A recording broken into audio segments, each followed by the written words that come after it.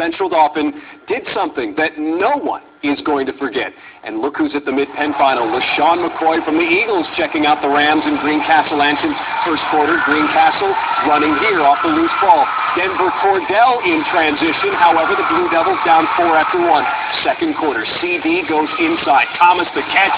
Little giddy up there. Rams 10-point lead at the half.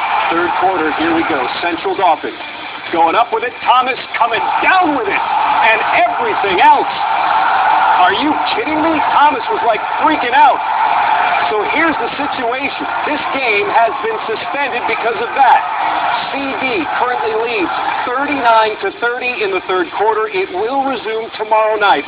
As for Thomas, he wanted to make a play, and he did. You know, they made a run for the second half, and that's a good play we run to end their momentum, and I guess we ended the game instead of their momentum. Called a set play for Devin, and Nick threw a great pass. He caught it, and it's not the first time he's done it, so it's all done, man. I mean, it happens. It does. Nick Seefeld threw it up, and yeah, you see what's left.